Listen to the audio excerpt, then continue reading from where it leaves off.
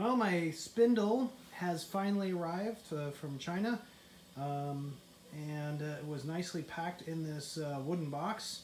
Looks like 3/8 inch plywood. I'm sure it's metric of some sort, but 3/8 inch or so, and then had steel straps on it, and it was in actually pretty pristine condition for having come across the ocean. It took about 3 weeks from the time that I paid for it until it actually finally arrived here in the US.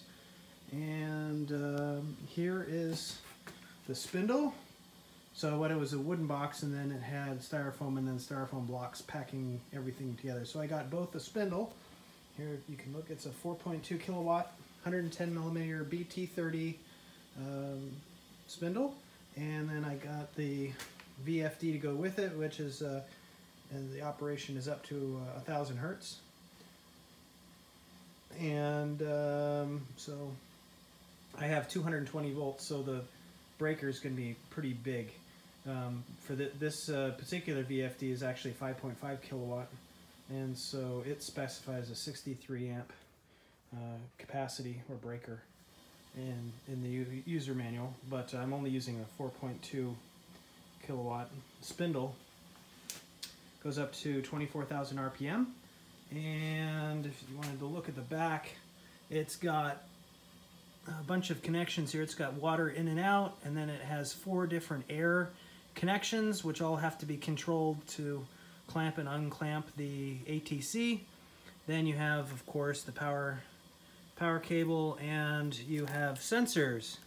And the sensors include a thermocouple, and then a PNP style clamp and unclamp sensor to indicate if the thing is clamped or not.